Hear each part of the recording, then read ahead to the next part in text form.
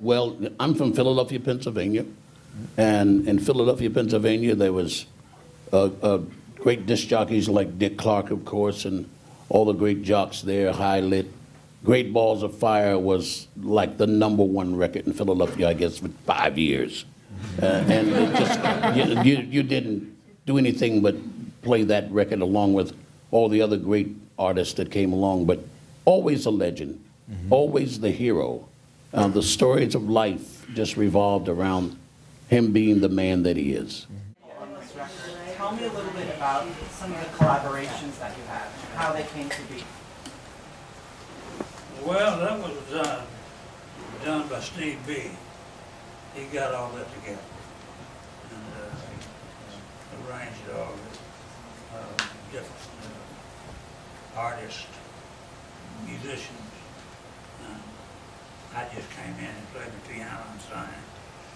And who are some of the artists on the record with you? I couldn't tell you. Just a few people named Mick Jagger and... Yeah, well, a few people like that. Keith Richards.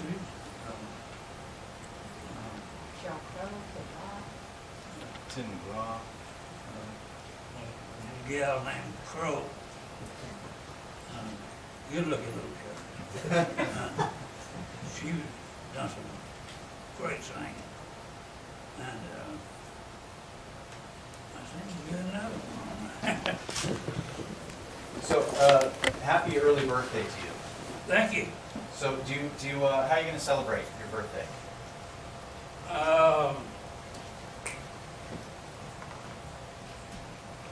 The usual way, I guess. A bottle of champagne, drink it, Nice. go to the house. Nice. The name of the album is, Jerry, the name of the album is Mean Old Man, Yeah. but your friend Chris Christopherson says you've mellowed out over the years. Do you feel like you've mellowed? Oh, yeah, I would imagine I have. I don't really look at myself as no and out. And then again, I don't look at myself as being a mean old man. But, You don't mellow out when you're sitting at the piano, though. no.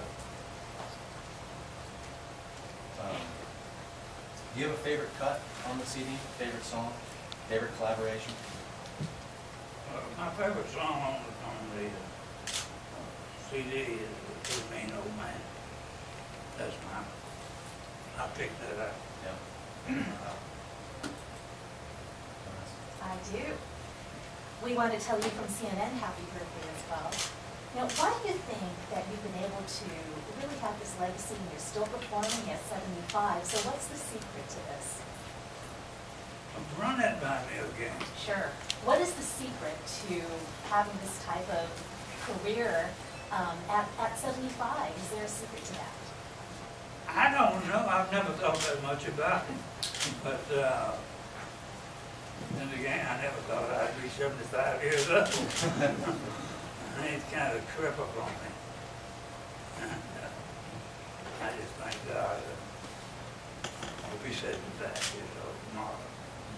Is there anything that you haven't accomplished in your career or your life that you would still like to accomplish? Yeah, but she got away. Excellent. So what are we going to hear from you tonight? What am I going to do tonight? You going to do Great Balls of Fire, maybe? Oh, well, I'll do that one. If I don't do that one, people will be very disappointed. Do Great Balls of Fire. Do, I don't know. I'll have to think something. Yeah, when you're, obviously 50 years, when you're up here and you're playing, when you're going to be playing tonight, does it feel like 50 years?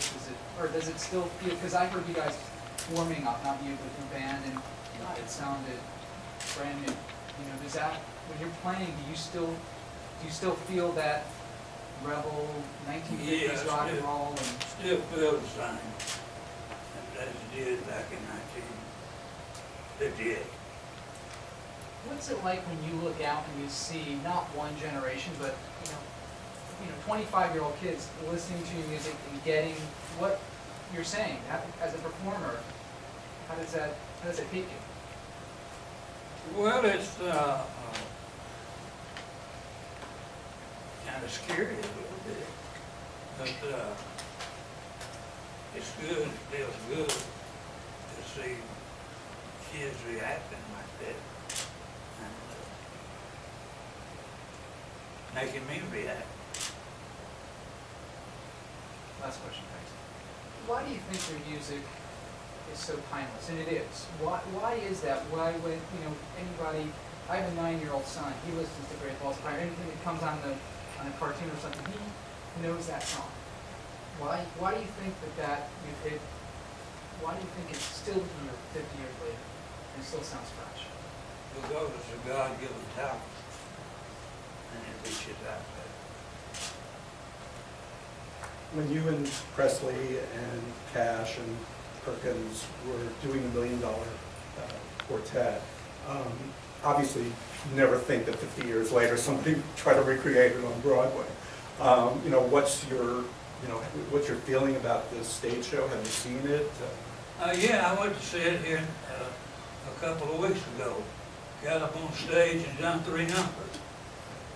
And we had a good time. President Clinton was there. And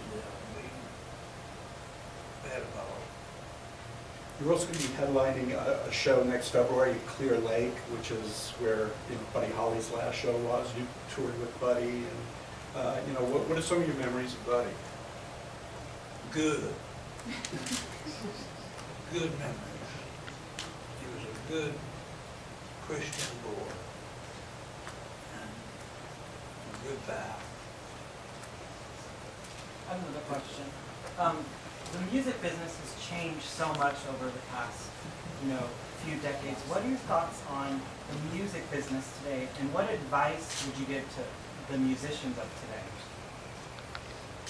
Well, my advice to musicians today is if they're going to get in this business, they better roll their sleeves up and work real hard, because it's not an easy business.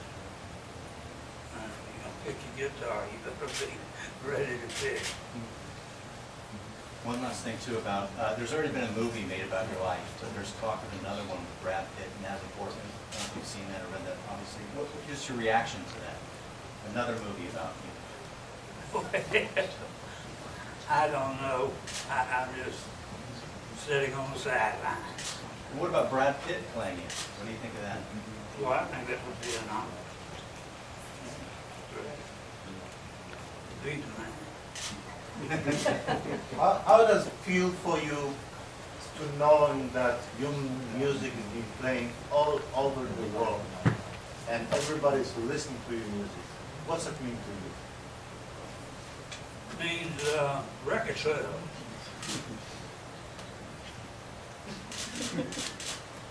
Last one too, Jerry. Married, you've been married 6 times. Would you consider getting married again? Hey, man. Go ahead. Would you consider getting married again? I haven't thought about it. Yeah, I would consider getting married again, but I don't think anybody'd have me. Why is that? Why not? I don't know. 75-year-old man, I ain't got time to mess around here. But You're still messing around. well, yeah, I mess around with the piano, but mess around with some gal, it might be a different ball game. Well done. Charlie, do you have a favorite Christmas song that you sing around the tree? Do I what? Do you have a favorite Christmas song that you like to sing around the tree at Christmas time? Silent Night. Jingle Bell Rock. Jerry, you said that at one point you didn't expect to see 75. Is that you've had a lot of, I I imagine a lot of interesting times during that 50-year career.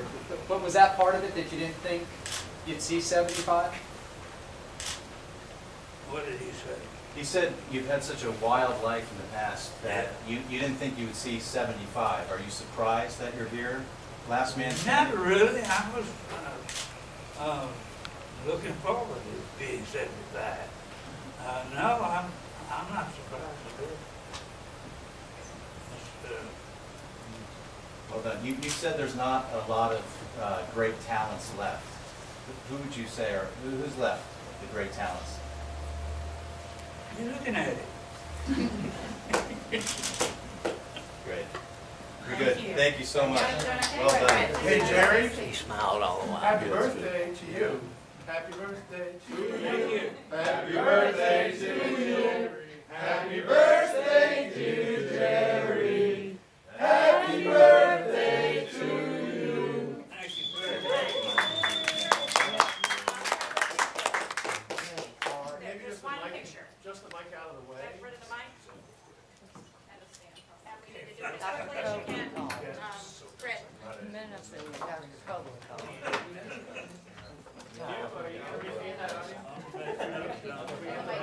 Yeah. Want the mic stand going all together?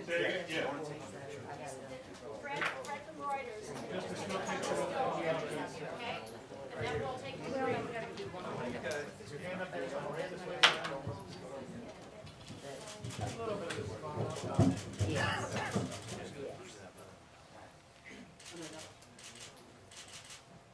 Now, Phoebe, there's, go back to the elevator, which is a little closer to the sun.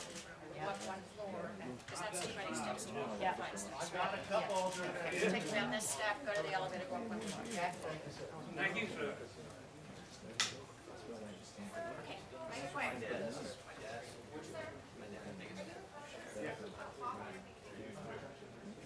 Thank you so much. All right, thanks, guys, thank you very much. I appreciate it. Well done. Thank you very much for having me. Okay.